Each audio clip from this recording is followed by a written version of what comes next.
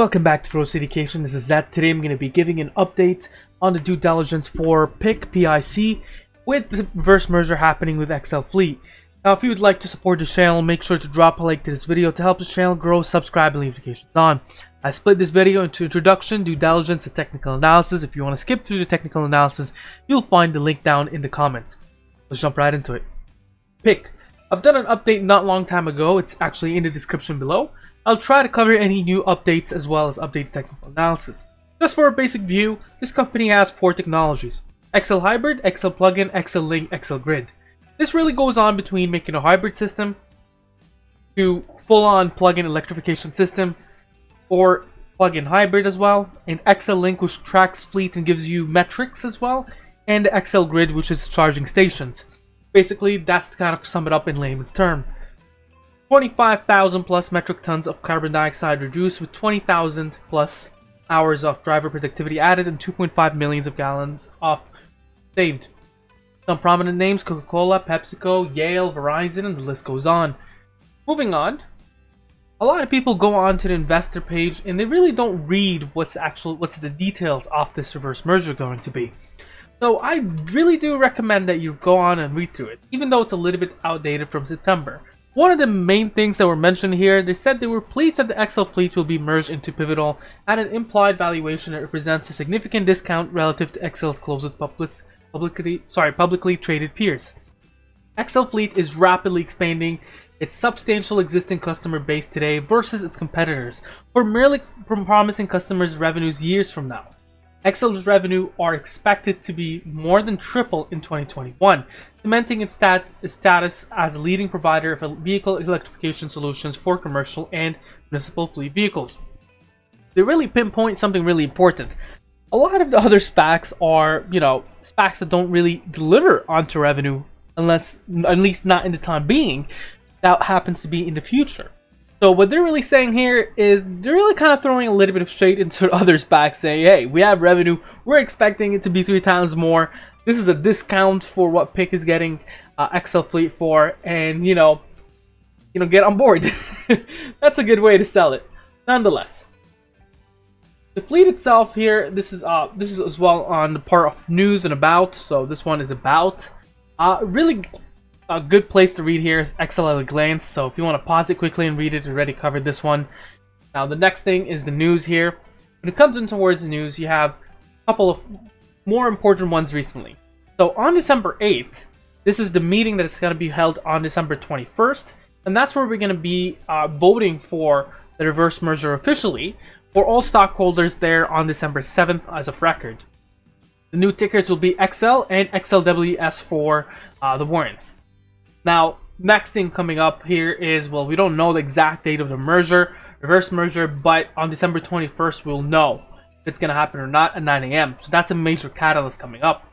Next thing here is the pilot program with Essential Utilities to electrify its utility fleet.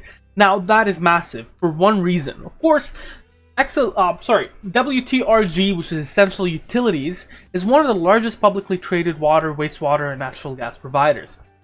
Now, if you were to look at what vehicles they're actually electrifying, they are indeed the 2 most popular commercial GM vehicles platform with the XLH hybrid electric drive system.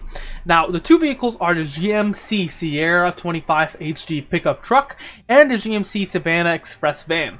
Now, if you're not familiar with them, this is the van, Express van to Savannah Express van, and it's one of the most utilized vehicles in that industry, including even civil engineering. That's the industry I've come from. I've driven a couple of those before, and I've literally driven a Sierra as well. The 2 vehicles we had on the lot, the 2 versions, were literally the Sierra GMC and the GMC Savannah Review. So the electrification of those in cities in the future, especially, if Biden rolls out more laws or rules or legislation that kind of puts in more push towards green energy, definitely puts it up when you electrify these vehicles. So that is something to consider. That's the vehicles they're actually electrifying. And they're going to be electrifying approximately 2,500 of these vehicles across 10 states. If the pilot is successful on the first 2 platforms, Essential plans on electrifying a larger percentage of its fleet with XL Fleet's hybrid and plug-in hybrid electric drive system beginning in 2021.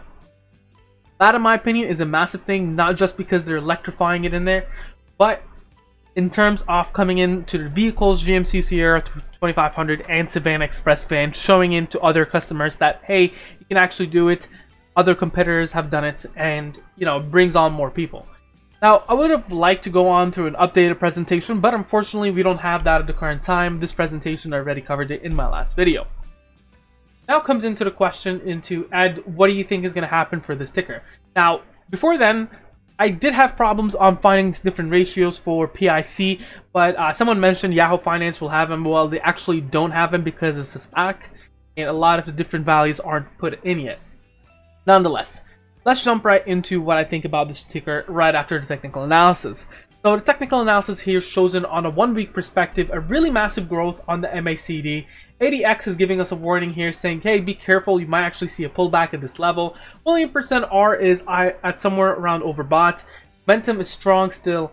Now on the 1 day perspective, moving averages are really bullish as well. Now on a 1 day perspective, what we get to see is an MACD that might be pulling back just a little. A red candle today, around 6% down. Moving average band will show that it's still above there, and the trading action zone between the 10 SMA and the 30 EMA is still green, and it hasn't even touched there yet. Now, the bottom has touched in around the 1539 and bounced right back. It's expected that it can drop all the way to 1326 and still bounce back as long as it's in the trading action zone. That's where reversals are likely. Now, still above the 50 SMA and the 200 SMA, really bullish. ADX is saying, hey, be careful, we might actually get a pullback here because above 50, that's a danger level. MACD is getting a little bit of pullback, but it's still stable. Momentum is a little bit sloppy, but still going on strong, positive at 426. William %R is sitting somewhere closer to neutral. Now, the moving average band is expected to trade on the top, 1483, 1348 in the middle, and 1213 in the bottom. Now, it really hasn't really followed that moving average band for a while, or at least accurately, so it doesn't really have much merit. Stochastic fast and stochastic slow are both showing different things. Slow is showing, hey, there might be another push for this. The fast is saying, hey, you might get a pullback. So what we can deduce from the stochastic in general is it's saying that it has another leg up, but it will receive a pullback sooner or later. Now, the Fibonacci retracements helps us with identifying supports and resistances. Current Fibonacci support sits at 1518, 1419, 1320, 1198, and then $10 down. Current resistance is 1659 and 1838. Now, doing it a little bit more off the traditional way, let's go on with 1 month, 2 hours to try to identify the intraday supports and resistances. The current support line sits at 1601. Below there, we're looking down to 1566. Below there, we're looking at 1498, 1464, 1410, 1342, 1295, 1248, down to 1199, and then 1132, down to 1095. Significant resistances at this level, 1630. Above there, we're looking at 1667 to 1692, jumping a little bit above to 1717, having a hike up to 1786, and then parking it at 1872, then 1915. Now, Ed, what do you think about the sticker? Alright, I did say this a bit before. I do think it's going to start jumping here and there. If you're investing, forget about it, and you know, you might want to leave it on for a couple of years because it does look solid. Now, if you're trading, it's a little bit hard to say, hey, sell, because, hey, if you're coming in from $10, you already made around 60% from this level. And a couple of days ago, you would have made around 90%. But do I think it's going to still, it has a chance to bounce back? Yes, it does. It has a chance. It's a very strong chance, but a reversal is highly likely at this level, because if you notice at the 80x here, what we get to see is that it's above 50, and that is a dangerous level. Before continuing on, we have a Discord link down below where we discuss things like this all day. It's completely free. There's no catch. If you'd like to join it, it's in the description below. Moving back, do I think it's going to see a pullback? Yes, of course, that is a healthy uptrend. We're seeing high highs and high lows, and we're expecting to see a low trend. Now, if the pullback drops below, let's say down below like the $15 mark, that's when things get dangerous. Above the $15 mark, it's still healthy in my opinion. In terms of investment, I still think this is a solid investment. It has time. Whether entering now, you need to look when it stabilizes somewhere around this region, for instance. You see how it's stabilizing a little and start bouncing back. That's where I put the investment in and throw it off for all years. Now, don't go in on once, don't go out on once. That's my advice. What do you think about the sticker? Make sure to mention down in the comments below. Share, subscribe, and like. You have a wonderful day.